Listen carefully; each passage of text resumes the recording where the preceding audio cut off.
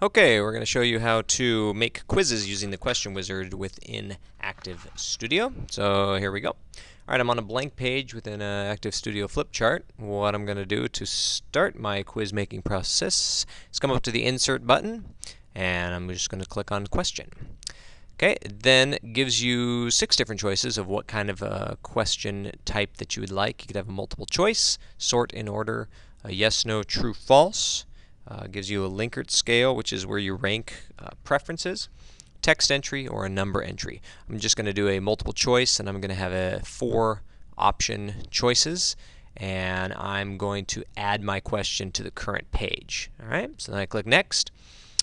Alright, I think it defaults with the checkbox off for the first time, so I always like to choose from their templates. So I would like to replace the page content with a new design.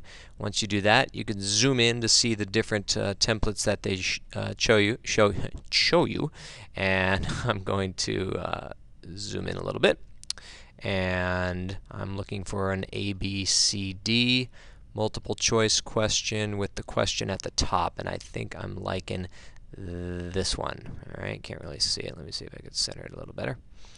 Good enough. So the question's at the top, and we have our 4 answer choices down below. So I'm going to click Next from here, and then I'm going to enter my question. Let me think of one.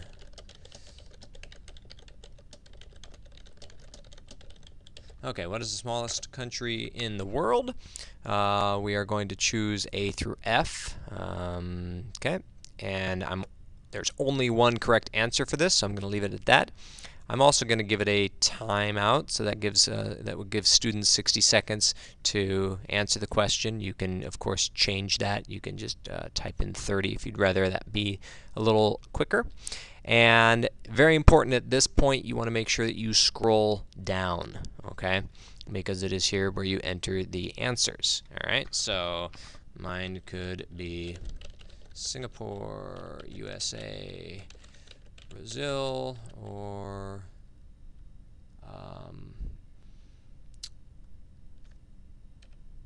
Vatican City. Alright, so I've got my 4 choices there. I'm going to click Next again.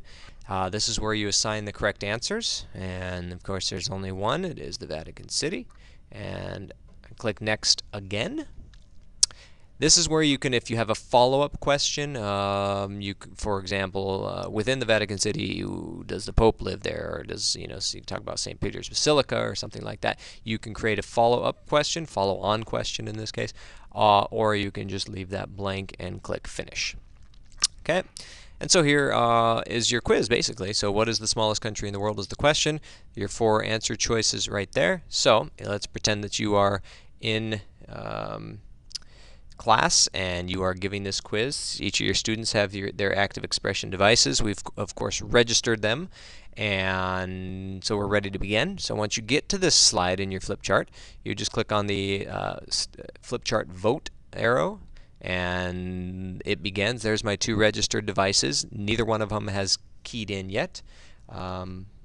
And so I'm going to start my vote. Okay, so I'm just going to do a couple different, this kid is going to vote B. Alright, and I press on B and then I click Send. You notice number 26 gets highlighted. That means that kid has answered. And then this kid will get it right just in time, only 7 seconds left. Okay, so they both entered, and it automatically puts up your results. So 50% of the kids in the class answered B, 50% answered D. Of course, there's only 2 kids in this class. And then with this vote results, it gives you a bunch of different options within this window that you can do. You could answer who answered what in just a list. So number 26 answered B in 17 seconds. I like this one. 27 answered D in 25 seconds, but of course you got the right answer, so maybe it's better to take a little more time. Gives you summary, which question. There's vertical bar graphs, so you can change it up as well. You can also paste the results into the window, and so then when you close out, you'll always have that on your graph, or you always have that on your page. You can of course make it smaller, and of course bring that out, or if you'd like, you can just keep it there and just kind of hide it down there. Okay, so then you would go on to the next page and you would start that entire process over again with insert, question, and go from there. All right, so that is making quizzes using the question wizard within ActivInspire. Thank you.